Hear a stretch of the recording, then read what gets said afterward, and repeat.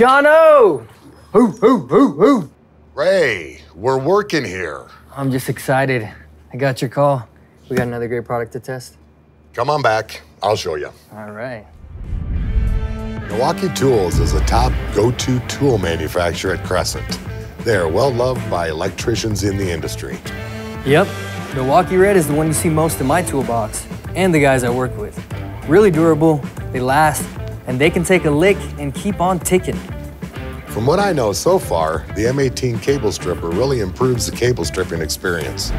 With no exposed blades, the cordless cable stripper is said to be a lot safer than stripping with a knife or a drill bit. Oh, for sure. Stripping with a knife on big jobs is a horrible way to go. Really slow and can really add injuries and mistakes on site. All right, Journeyman Ray, time to put the product to the test. What do you say? That's what I'm here for, Senior Sean. Did he say Senior Sean or Senior Sean? So here we've each got 5 different cables that we need to strip.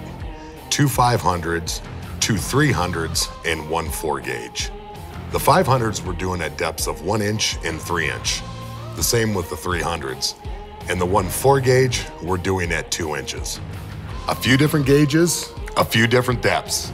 Ray, it's you against me. The trained electrician versus me, the average Joe. I've got the M18 cable stripper. You, young buck, you've got a knife. Looks like I brought a knife to a cable stripper fight. That's right, kid. Let's see who can get this done faster. Loser buys the burrito. Okay, I'm pretty fast with this thing. You got a deal.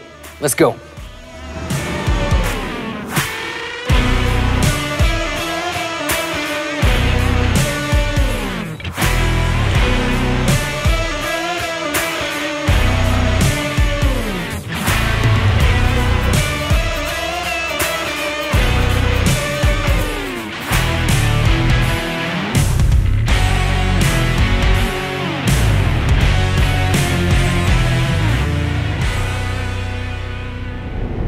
Bam! That's the power of the M18 cable stripper.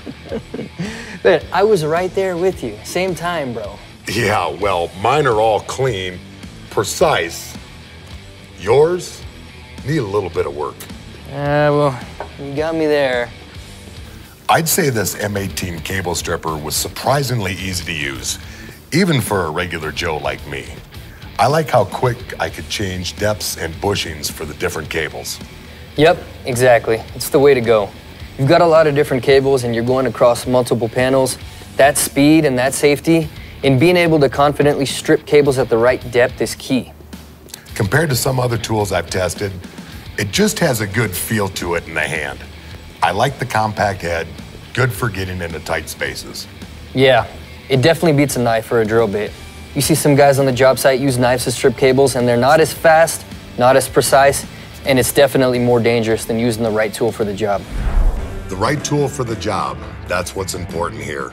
And I think we found it. Hey, finally, we can agree on something. There's also something else we agree on. Who's buying lunch? Oh, yeah.